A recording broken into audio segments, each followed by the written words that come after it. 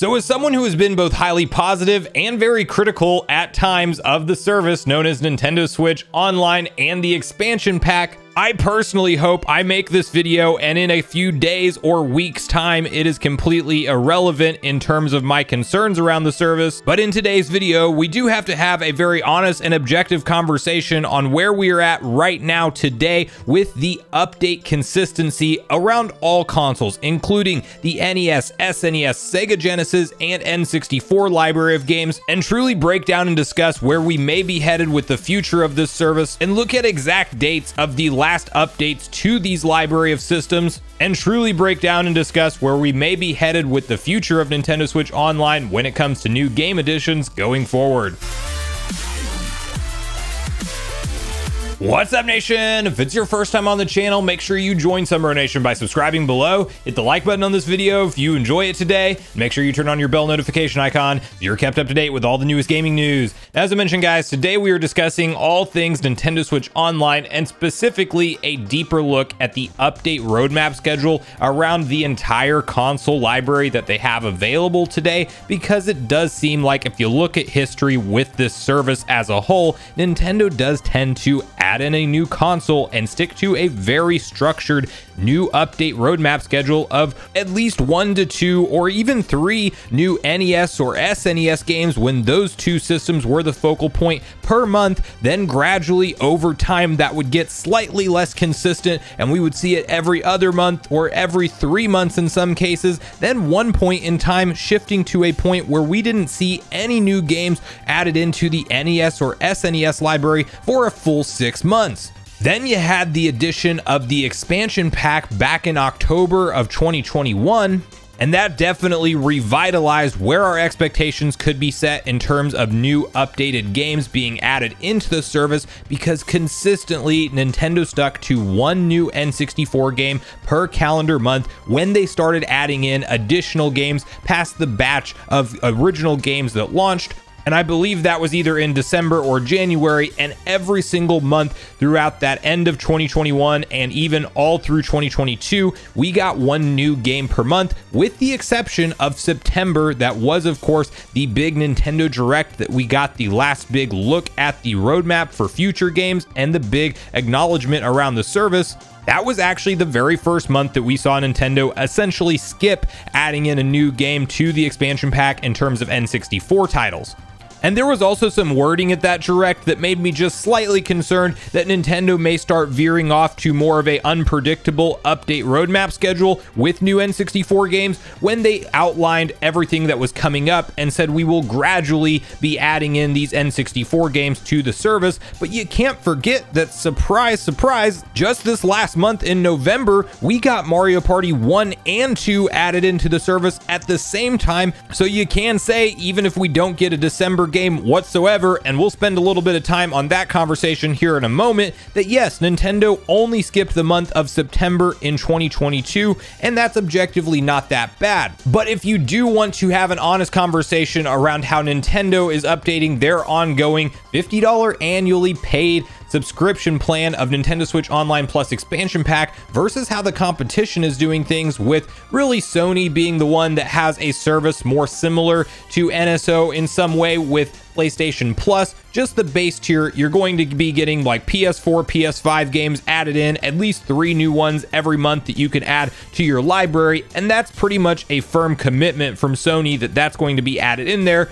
Game Pass is a different type of service, and Xbox does have games with gold, but I don't think those are directly as comparable, as it seems like Microsoft is in a transitional period of focusing all their efforts to a Game Pass subscription, which is definitely more money, but it also has a way larger library of brand new games and classics alike. And so while obviously Nintendo markets their Nintendo Switch Online service differently than how Sony and Microsoft do, I still think that you can call into question months like this where we are left in the dark and we haven't seen updates other than the last 2 Super Mario Party games in November, and we don't know when anything is coming next for N64. I would also like to highlight that it has been since September 15th that we got the last Sega Genesis batch of games, which were 3 different ones added into the the service: Elysia, Dragoon, Beyond Oasis, and Earthworm Jim. And then if we want to talk about the base tier service, which still has plenty of paying subscribers, $20 annually per year. The last time you got an update was in July,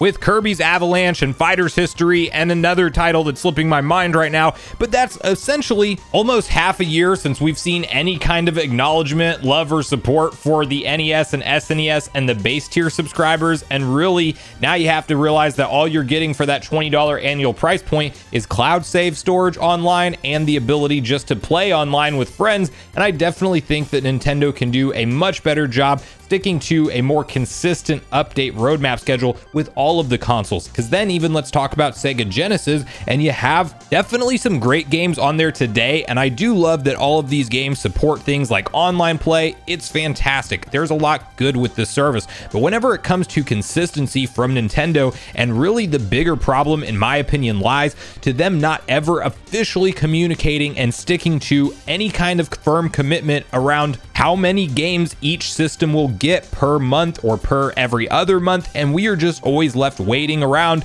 wondering if this is a month that we get multiple new additions for many different consoles, or wondering if we're not going to be getting anything for the foreseeable future. And I have a bigger issue with that when you have things like a only available annual price point for the expansion pack. It is $50 all at once. So once you have paid that, you have committed to Nintendo to give them their full 12 months worth of money up front, and you are just on the ride to see whether or not they actually choose to consistently add in new titles to both the Genesis and N64, or if you will be waiting around for a while and you might get a batch update 1 or 2 months where there's 2 N64 games here or there. That very well could happen with numbered games, like maybe Pokemon Stadium 1 and 2 launch in the same month, and they do kind of make up for some missed months. But the whole not knowing and being left in the dark when you've already given them your money is the bigger problem for me personally. And now, yes, will this tone slightly change if we get the big blockbuster game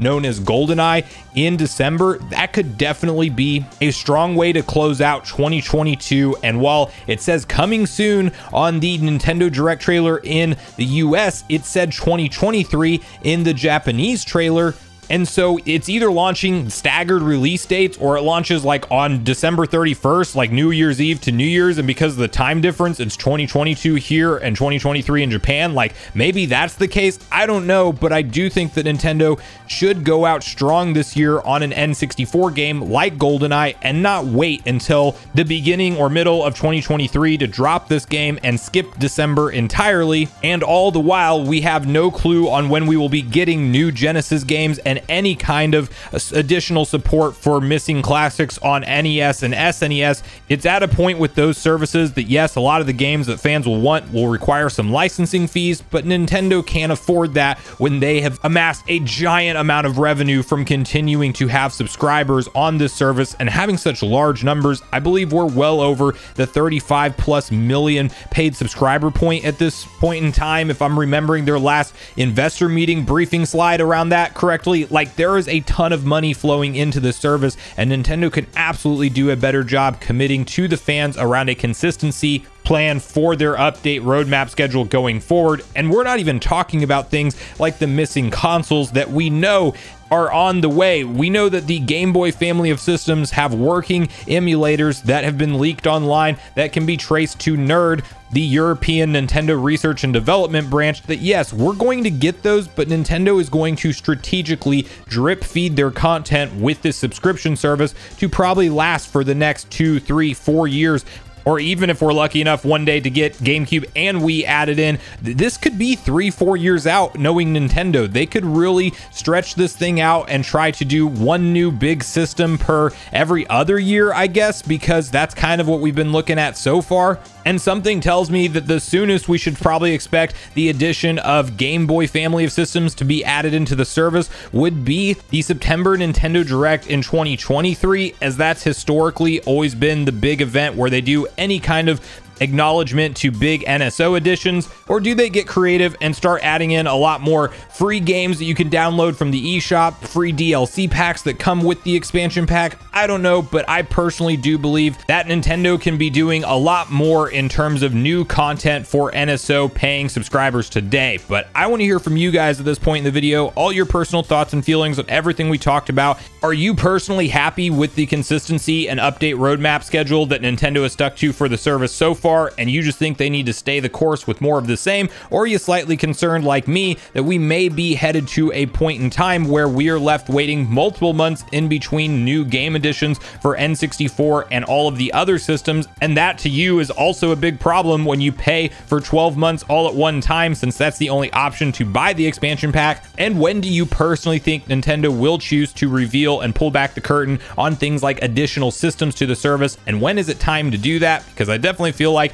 now, with getting into the later half of the N64's library, that yeah, sooner rather than later might be better for these big additions. But regardless of your thoughts and feelings on everything we talked about today, I do look forward to hearing from you all in the comments down below before you leave the video, as I do look forward to getting a back and forth conversation started with you all around these topics. Go watch Saturday's video next if you haven't already, which is on screen right now. Also, make sure you like, subscribe, turn on your notification bell, and I will see you guys in the next video.